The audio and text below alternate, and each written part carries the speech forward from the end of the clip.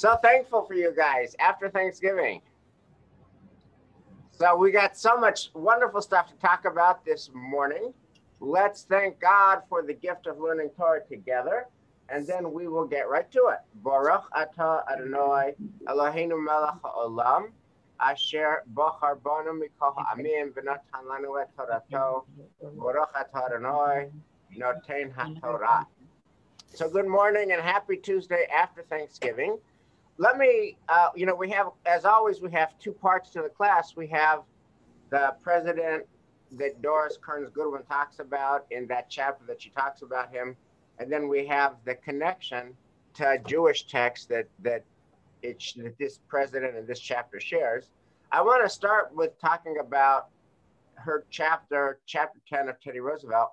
Let me ask it this way. Chapter 9 was Abraham Lincoln during the throes of the Civil War. Chapter 9 was Abraham Lincoln trying to figure out how to get the Emancipation Proclamation passed so that the sin and the stain on the American story could get remedied or begin the project of remedying it. And that's a lot of drama. Comes chapter 10, we have Theodore Roosevelt, it's 1902. And what we get is not how do you abolish slavery? What we get is a coal strike. And here's my question to you. Did chapter 10, did the Theodore Roosevelt story suffer from anticlimax as compared to chapter 9 of the Emancipation Proclamation? Or did you find yourself compelled by this story on its own terms, on its own merits, that this, it's not Civil War and it's not Emancipation Proclamation, but boy, is it interesting. Well, how did you guys come down generally on chapter 10 and the coal strike? Any takers? Linda Leffert.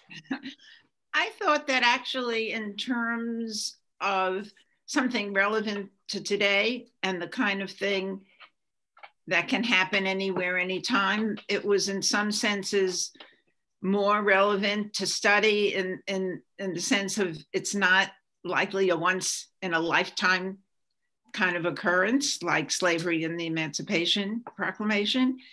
And in fact, strikes and things like that, happen all the time. So I thought in the terms of something relevant that could seem that you could sort of understand on a level of something that could affect your life even today or next year or whatever. I thought in that sense, that was what was really important about it.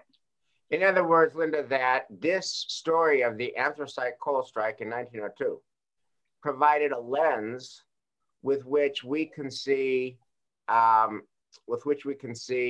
other events in our own time.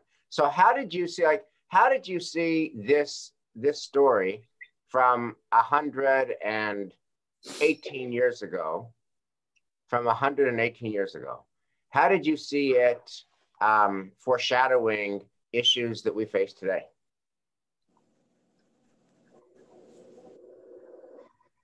Well, I mean, I'm happy to let other people. No, but I just wanted to engage your comment. In other words, it's not I think proclamation, but in fact, even if you just want to talk about coal strikes, right? I can't repeat chapter and verse, but there have been many situations like that through the years since then. And now we have some resolved peacefully and many not. Facebook, Twitter. So I'd say I'm not enough a good student of history to mention the actual dates, but I certainly remember that there were quite a few. Right. Okay, good. Yeah, I mean, I think it talks about, one of the things that struck me about this chapter, just to build on your point, is, and you can almost draw a straight line from that to 2016 to 2020, is the economic disparities between those who have so much, what we call today millionaires and billionaires, what they called then plutocrats and robber barons and, the Gilded Age types, and the people who are in the mines, the people who feel forgotten and not seen. And that was very much a central tension in 1902, the miners versus the plutocrats. And obviously, in different ways, that tension is still very much with us. What were some other thoughts on whether this was anticlimax or actually it held up on its own? David Kopelman. Yes, I thought it definitely held up on its own. What was interesting to me was when Teddy Roosevelt offered mediation and the owners of the coal mines and railroads said, no, absolutely not. We're not going to do that with a union organizer. He then decided to take an action that was not justified by law. That is, what he threatened to do, what broke the back of the impasse was he threatened to actually take ownership or take over control of those mines. So here's a guy that was not just passively sitting back. He actively made that threat and was prepared to go forward, even though there was no justification for it. It kind of reminded me of when the air controllers went on strike, and Reagan basically said, fine, you're going to go on strike. There's a national interest in keeping planes in the air. We are going to fire you all and hire new people, scabs, whatever you want to call them. And that ended the impasse. So in this case, Roosevelt said, look, this is not a fight between, say, steel manufacturers. This is a battle that's going to affect heating homes in the Northeast and people freezing to death. So I'm going to intervene and I'm going to do what I think is right, and regardless of whether federal law permits me to do it. I thought it took real courage on his part to take that stance. Right. He identified a third interest. It's about the miners and it's about the owners of the mines, but it's also about the public interest, that third interest. And that third interest needs a voice, and I'm the president and I want to be that voice. Right. So, yeah, and that was some bold leadership. Peter Needle. Or Annette. Hi. Actually, for me, he both had the short view of we need heat, we need coal, but he also thought through the process. He wasn't just, I got to do something and did it. He thought through the impact on the different parties and how he was going to act and how he was going to move forward with it. And I found that very impressive to read about. And, absolutely, Ned. And I just want to double click on that because he was both as she told it and as she shared the story, and you kind of felt it, form and meaning were converging. It was very meditative, deliberative, unhurried, unrushed, slow, right? It begins in May. It doesn't end until October. There's a spring season. There's a summer season. There's an autumnal season. And it's just so the opposite of our Twitter culture, where everything is now, yesterday, Twitter, and it could be thinking, it could be unthinking. It's usually unthinking, and it's just sent out. Here, when his Secretary of Labor, Knox, puts out this analysis of the origins of the coal strike, and he wants to share it, and Knox says you can't share it. And he doesn't share it. And then later he does share it over Knox's objection, but includes that objection. It's just so slow and marinating and deliberative, and in such stark contrast to our own click right now culture. So that was another thing that held up. Other thoughts about it? Yes, Andrea. I found myself mesmerized by his personality and the way his exuberance and the way he was able to both use it and manage it, so that he had ways of controlling all that was seething within him and stand back and what everybody else has said, look at the entire picture and moving toward Joseph and the rest of our text, being very patient. But it wasn't simple. He used reading, he used athletics when he wasn't injured. He just did such an amazing job. And I just was in awe of his ability to do that. Yeah, and particularly, Andrea, given that he was seriously injured in the middle of this whole thing. To your point, it's hard to imagine that kind of thing happening today, that a trolley would have a traffic accident with a presidential vehicle, but boom, he's thrown 30 feet, the Secret Service guy dies, and he's you know, he's off, he's not, it's on doctor's orders to do bed rest, and then he's in a wheelchair, and what a mess. And that's in the middle of this whole thing. Yeah. So the fact that he has that kind of self-control, you know, and there were times when the coal mine owners were very arrogant and very thuggish and very dismissive, and he checked himself and controlled himself. Yeah, yeah. He was able to restrain his own anger. Other thoughts and impressions from this chapter. So what I sense from the crowd is that this chapter held up, even though it was following the Emancipation Proclamation. There was something very accessible, very relatable, kind of very prismatic of our own existence today. And that Theodore Roosevelt role modeled patience, he role modeled anger management, he role modeled emotional intelligence, the ability to check himself. He role modeled strategic thinking in ways that made it very much come alive. Any other thoughts or comments about Theodore Roosevelt and the anthracite strike? Yes, Connie.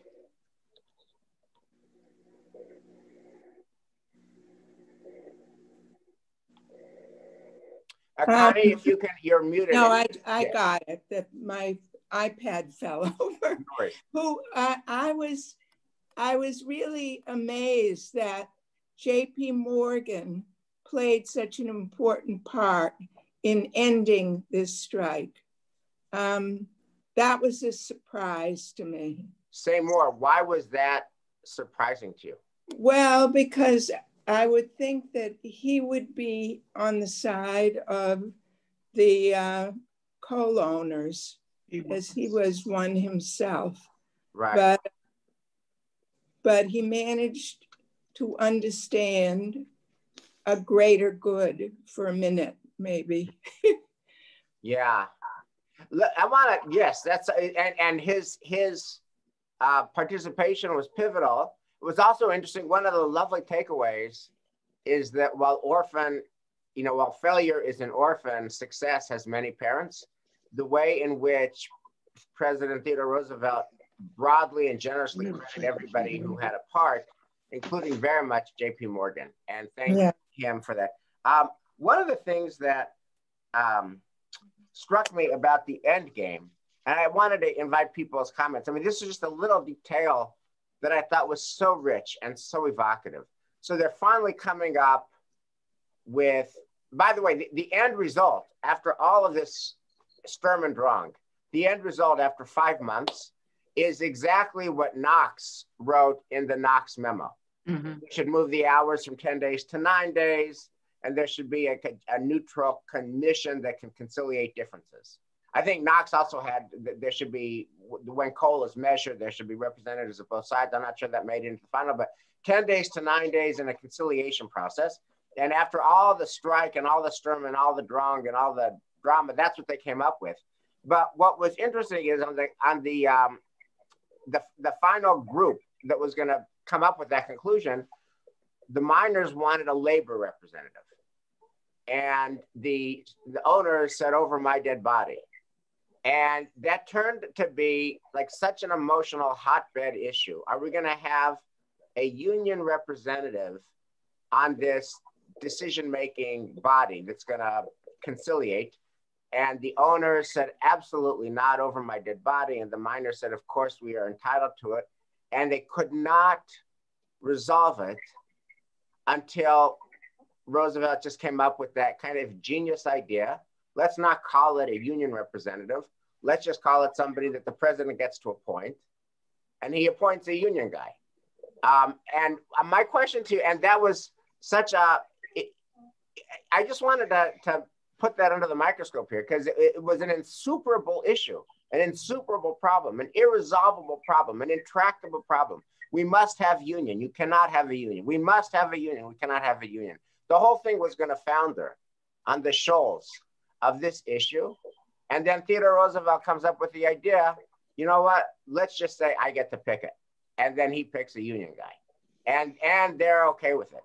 So what does that say? And by the way, the whole idea of this process at the end, as you know, was first suggested by the labor guy.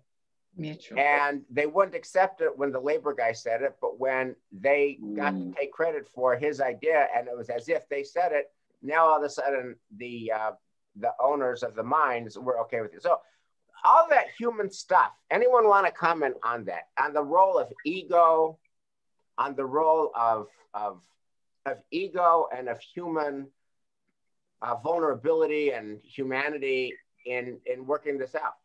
It was not about the merits. It was about ego. It was about feelings. It was about feeling seen and feeling validated and feeling threatened. Would love to hear your thoughts on that. Well, we have that now. Yeah, so Marilyn, say more. Oh, I'm sorry. I didn't realize I was on.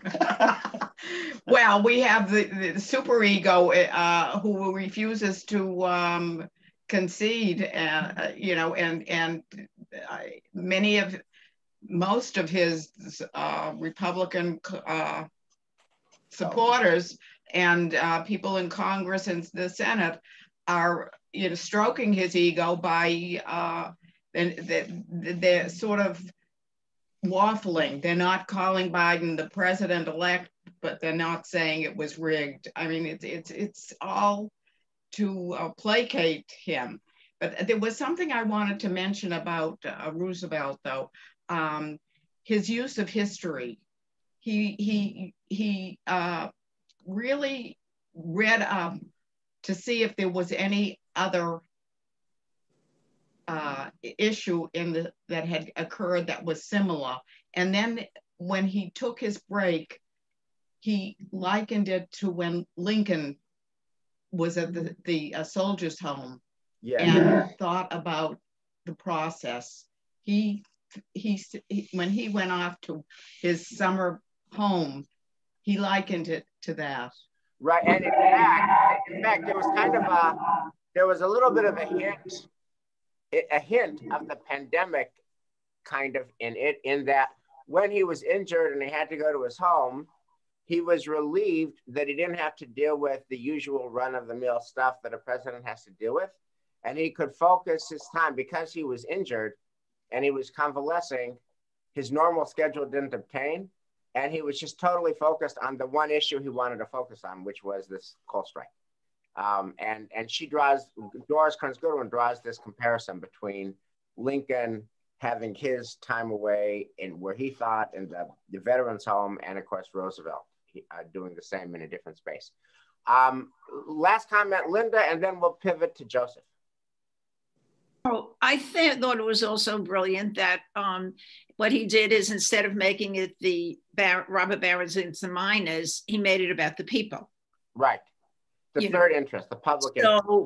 Yeah. Once and even what you said about the names. In other words, it wasn't so much even that what they were asking for was so unreasonable. It was also a very small amount of money. But there was still this like a caste system almost, the idea that these big shots had to sit down with miners and treat them, equally and talking, so it wasn't so much that they didn't think what they were asking for was reasonable. It was like, we're not going to sit in the room with those people. We're not on the same level as those people. So once we made it about, forget about them, we're going to go home and you won't have heat. It's about the people. It gave them an out. Right. It gave them a way to save their status as they felt it, and still, be willing to give a little. Yeah. One thing that, and the last comment on Roosevelt and the American context before we pivot to the biblical, one thing that I took away is that this tension between haves and have-nots is just endemic to our society. And this same tension recurs in so many ways. I mean, obviously it was an animating principle of the coal strike of 1902, the robber barons, the plutocrats versus the miners. But I was thinking about, when Bill Clinton ran in 1992, it's the economy stupid. And he represents, who does he represent? The person who works hard and plays by the rules, right? Who does President Trump say he represents in 2016? The forgotten man, right? There's the forgotten man. That's who Nixon said he represented, the forgotten man. Clinton is the guy who works hard and plays by the rules. And if you ever go, the moment that I realized that this is just an ever recurring riff in American politics is when I was at the Kennedy Library listening to the debates in 1960. John Kennedy is arguing for the same thing. He represents the people who work hard and don't get paid, who work hard and can't support themselves, who work hard and can't get ahead. That seems that it's just an endemic, ever recurring issue in American politics. And the reason is, by the way, it's an endemic and ever recurring issue in every human society. And we've looked at this before, but it's in the Torah in Deuteronomy, I think 14 or 15. The Torah says there will never be poverty. And then the Torah says there might be poverty. And then the Torah says there will always be poverty. And that whole aspirational goal, we want to eliminate poverty, but you can't because there's always going to be an underclass. That's just human society. It's a Jewish problem. It's an American problem. It's all of our problem. Okay. Now, so I wanted my point of departure to the Jewish piece was the patience, because Roosevelt waits from May until October when he finally hatches his plan that federal troops are going to take over the mines. And that's his, walk softly and carry a big stick. That's his big stick. And he waits 5 months. And he waits and lets all kinds of less dramatic alternatives get tried and fail before he begins to threaten that one. So I wanted to talk about patience. And I sent you a commentary from a rabbi who works at the Jewish Theological Seminary about patience. So I want to just read a few paragraphs of this for our conversation. She's talking, of course, about Joseph. Joseph is very good at waiting. Not in his youth, of course. The young Joseph cannot help but blurt out his dreams, no matter how offensive they might be to his listeners. With the hard knocks of living, however, he learns the art and the wisdom of patience. Joseph spends 20 years in Egypt before re-encountering his brothers. At least 2 of those years have been spent in prison, serving time for a crime he did not commit. When his brothers unexpectedly turn up, he does not reveal himself immediately. First, he waits 3 days before dealing with them. The plan he then concocts to test the character is long and slow, requiring him to wait even longer while they journey several times to and from Canaan, taking days off, if not weeks off for each leg of the trip.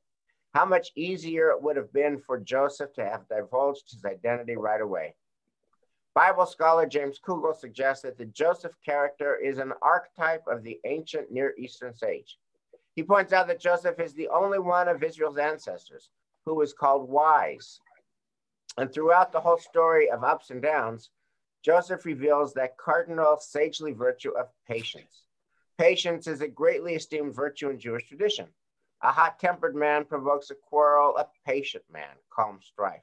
The end of a matter is better than the beginning, better a patient spirit than a haughty spirit. Don't let your spirit be quickly vexed, for vexation abides in the breast of fools. It is one of the esteemed character traits acquired through Torah study, extolled in Pirkei Avot. In this stream of Jewish practice developed in the 19th century known as Musar, patience is one of the key character traits we are to focus on in our spiritual, ethical, and emotional development. Rabbi Menachem Mendel of Sadanov defines the trait of savlanut, patience, as when something bad happens to you and you do not have the power to avoid it. Do not aggravate the situation even more through wasted grief. So, and so it continues. By the way, in Hebrew, patience is savlanut, and the root of savlanut is samach ve'lamed, which means to suffer. So suffering is at the root of patience, literally in the Hebrew, saval, savlanut, suffer patience. And the notion is that it is deemed a quality we want to cultivate, to be able to be patient as we endure a trial that lasts and lasts and lasts. And instead of getting vexed, and instead of snapping, and instead of reacting, to be patient through it all. Let me just pause there and invite thoughts, comments, questions about that. And yes, please, Paul. Yeah, I have a little difficulty with prolonged patience. The end of slavery. It took 150 years for Black people to be patient, and they sure didn't do it purposefully. They just did not have the power to avoid what was happening to them. And you know, now things are getting better, I think, but patience can sometimes be an unvirtue. You know, Paul, I think you're 100% right. Patience cannot. By the way, there's a great song. This is a beautiful song. It's in Dreamgirls, and it's by Eddie Murphy, called Patience. Just go, when the class is over, Google Eddie Murphy Patience in Dreamgirls. It's an amazing song. And I think the flip is patience is often used to justify an unfair and unequal status quo, which, and the response is, just be patient and your time will come. And in the meantime, your time doesn't come. So I think that you've nailed the creative tension about patience. On the one hand, we don't want to react. We don't want to make matters worse. And there is something mature and thoughtful about being able to restrain our impulses. On the other hand, Paul, you're 100% right. We don't want patience to be an excuse for legitimating and perpetuating an unfair status quo. That's the nub of the creative tension. Other thoughts on patience? Dottie. Dottie, if you can unmute, please.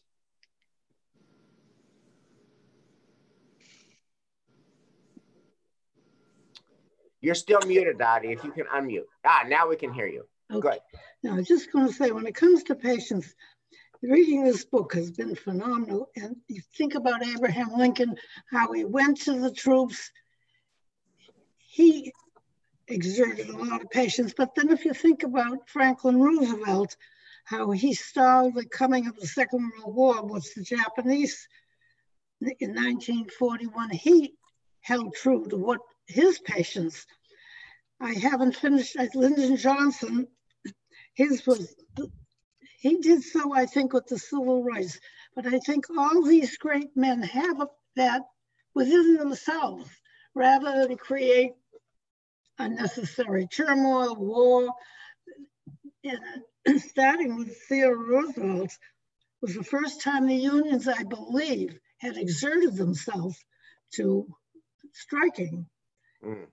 And I can't remember. I mean, what was his name? John Lewis, the head of the union. What was it in the 40s? I can't remember all that. But I think that patience is a virtue. And these presidents have showed it. Yeah. It's something you have to have. I think it's what makes them great men. Yes. And by the way, you know, President Lincoln, in the previous chapter, to your point, that he was very patient in the rolling out of the Emancipation Proclamation. You know, and he waited for comments and he changed it and he affected the timing of it based on the input. So this idea of being able to be deliberative and slow is, and it's slow and wise go hand in hand, and fast and impetuous go hand in hand, and unwise, I think, is also part of the patience project. When you think about patience, let me ask you this question. We're now in month 9 of this horrible season. And everybody says, it's going to get worse before it gets better. It's going to get much worse before it's going to get better. There's going to be a surge on top of a surge. That the Thanksgiving travel seeded another surge. Everybody, you know, there's not to be alarmist, this is just all stuff that you know about if you turn on the news. There's a death a minute now, a death a minute in our country to coronavirus. And in the face of that, people are traveling and flying home for Thanksgiving, and Fauci says there's going to be a surge on top of a surge. And at the same time, the other narrative is the vaccines are 90, 95% effective, and they're coming. So I would love to ask you to think about, how does this quality of patience affect how you personally experience this dreadful season of month 9 of the pandemic?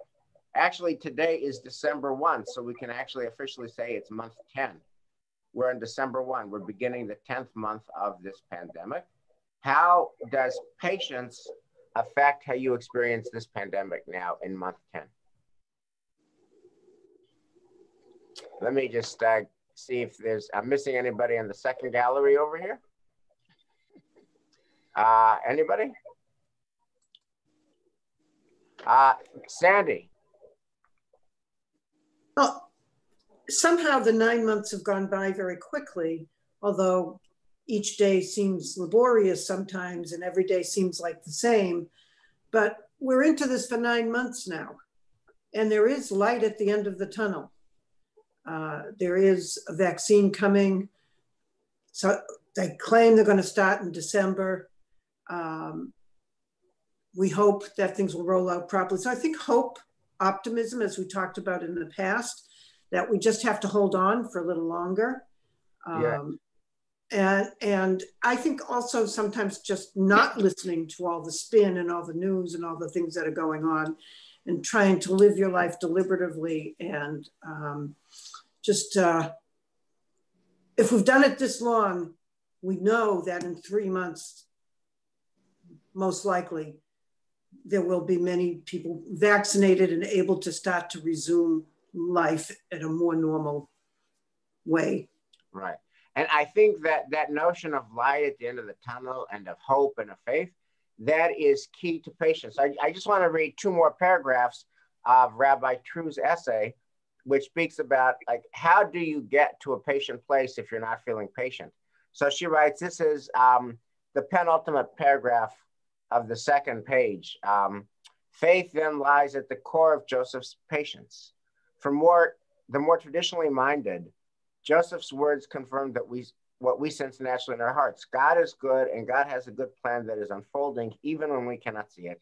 For the less traditionally minded, as well as agnostics and atheists, I would rephrase Joseph's point to make it a bit more universal. We are to maintain a solid faith that everything will work out okay in the end. As he sends his brothers off to fetch Jacob from Canaan, he admonishes, don't be quarrelsome on the way. Rashi understands this to mean that as we go about, we should not bicker over halakha, politics, or the past. Don't bicker. While going about the business of life, Joseph teaches his brothers and us, remain calm, if or even when the road becomes unsteady for you. Underneath patience lies hope. In fact, kiva in Hebrew means both wait and hope, as I wait and hope for your deliverance, O Lord. So this idea of kind of cultivating a mindset of not bickering, not quarreling, not fighting. And if you believe in a God, if you have that kind of theological mindset that God is going to come to our rescue in the end, great. And if not, just this karma belief that everything will be better if we radiate more positive energy. And that therefore, the message here is to hope and to wait. And hoping and waiting, believing in a loving God or believing in positive energy will get us to a better place eventually. And in the meantime, we hope and we wait patiently. Any other last thoughts, comments? David? Yes, this language that Kugel, they attribute to Kugel about a Near Eastern sage, patiently waiting because he believed everything in this world happens to a divine plan. And the talk about if you're waiting, things will turn out well, just have to be patient. It kind of rings somewhat hollow to me. I remember attending services, I think it was a Catholic service, a funeral where a young child had died, run over, or somehow he died prematurely. And the priest said, well, it's all part of the divine plan. We mortals, we can't understand the divine plan, but everything has a piece and it fits into this divine plan. I never bought it then, and I don't buy it now. For example, everything turns out for the best divine plan. I think of the people in the Holocaust, that they probably somewhere knew that sooner or later the Allies would overwhelm Hitler. But meanwhile, while they're patiently waiting and looking for some relief from God or some divine spirit, 6 million are tortured, burnt, gassed. Where did patience, how did patience and the belief in God help? Yeah, so David, it didn't. And so that's a problem I've always had with that whole concept of divine plan and divine intervention. It's always bothered me. So David, the reason that you have that problem is that that's a serious problem and a serious flaw built into the system. So remember, I want to just revisit a principle of being Jewish. A principle of being Jewish, and this is over and over and over again. It might be the most important principle of being Jewish. To be Jewish means to be able to say that A and the opposite of A are both true at the same time.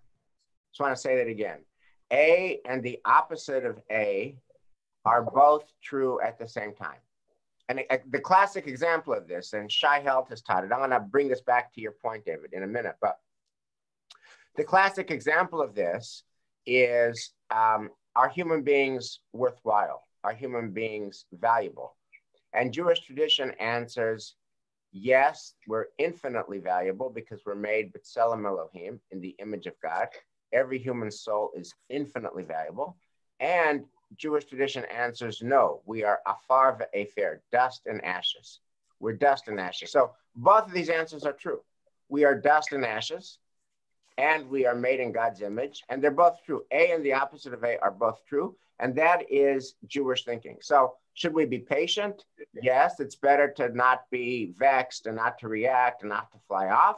And can patience be used to justify an unfair status quo? Yes, A and the opposite of A are both true, okay?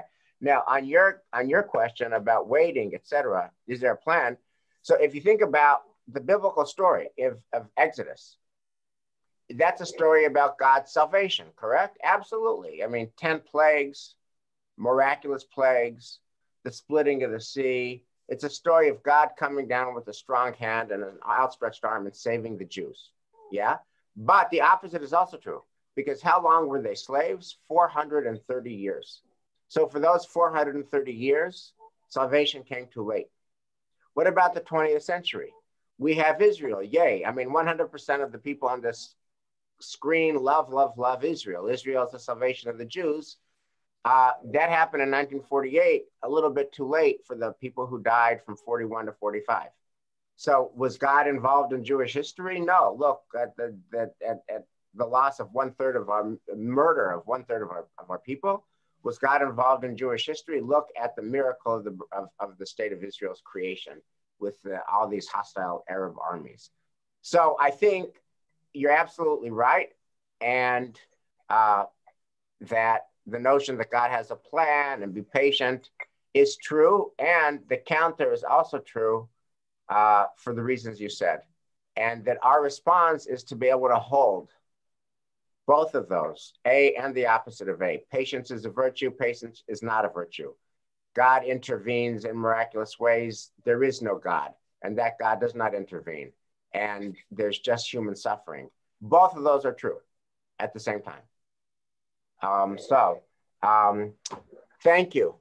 Any other last thoughts, comments, and questions? So your homework for next week is chapter 11, which is President Franklin Delano Roosevelt during the New Deal and the build-up towards World War II. So we will pick that up next week, and just thank you for another. I always love this class and appreciate both engaging the American story and the Jewish values at the same time. I'll see you. Oh, by the way, please don't miss this. Put this on your calendar. Put this on your calendar for this coming Sunday. Micha Goodman is going to be speaking at 10 o'clock. And he's talking about the book of Nehemiah. So he's doing a series now once a month on Sunday mornings where he teaches about the books that nobody's ever read. So if you've never, the first one that he did before Thanksgiving was about the book of Daniel. And if you didn't hear that talk, go online. It's on our website. Mika Goodman on Daniel is a revelation. Even if you've never read it, if you don't know anything about it other than it's this crazy book in the Bible you never read, his talk about Daniel is amazing. And the next book that he's doing about a biblical book that nobody ever reads is the book of Nehemiah. And I guarantee you, 100% likelihood, it's going to be amazing. And it's this Sunday, December the 6th at 10 o'clock. So we'll see you for Micha's lecture on Nehemiah. By the way, you know, we have a special relationship with him. He really is the greatest teacher of Torah in the world today. So we're just very gifted and very blessed to have this guy teaching us Torah once a month. And no other shul gets this. So what a beautiful blessing. And I hope you'll be there to take advantage of it. Yes, Sandy. So I have one other comment about patience and sort of a very relevant situation is women's suffrage. Woodrow Wilson kept telling them, have patience. And all through those 100 years, they kept being told by leadership to have patience. And the women persevered and did not have patience. They did not want to wait. Yes. But it took 100 years. And look where we are now at the 100th anniversary. Right. That was Paul Kalis's point, that oftentimes patience is just an excuse for inaction. Yeah. I'm telling you, you'll enjoy Eddie Murphy's song in Dreamgirls called Patience. That's the entire thrust of his song, is that patience is just an excuse for inaction and perpetuating injustice. That's also true.